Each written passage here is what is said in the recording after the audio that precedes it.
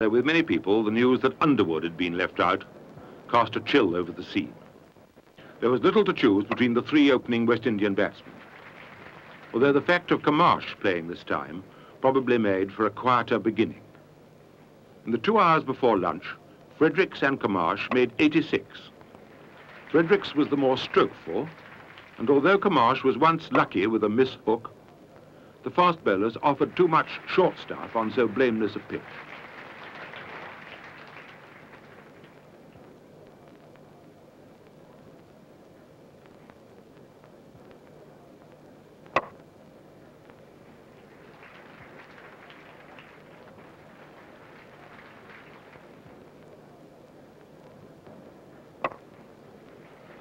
Camash's solidarity confronted England well into the afternoon, until Sharp caught him at slip off an attempted hook.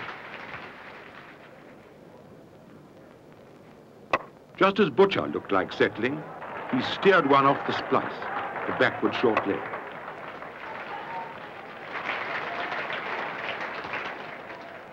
Superfluous to stress the importance of sobers as he made his loping way to the crease. He began quietly and with precision.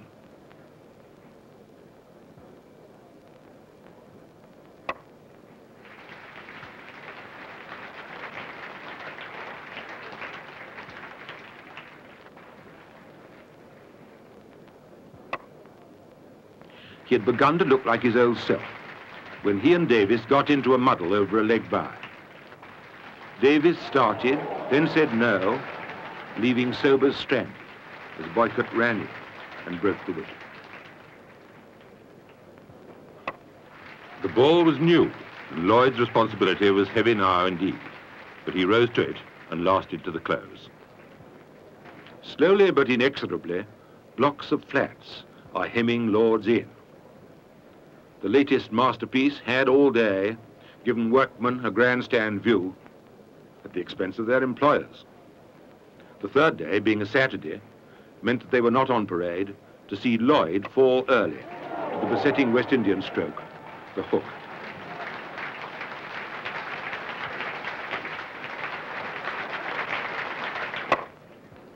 Davis played the anchor part, found occasional chances to keep his score easing forward gently.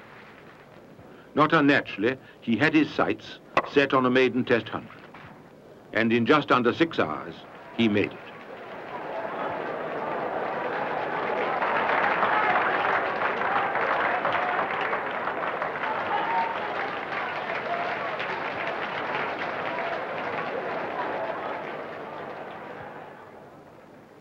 The tempo of the West Indian batting here at Lord's was a great disappointment, and their running between wickets after the scare of Sobers' run-out was dilatory in the extreme. Actually, West Indies scored 41 per 100 balls, as against England's 34 per 100 in their first innings at Old Trafford.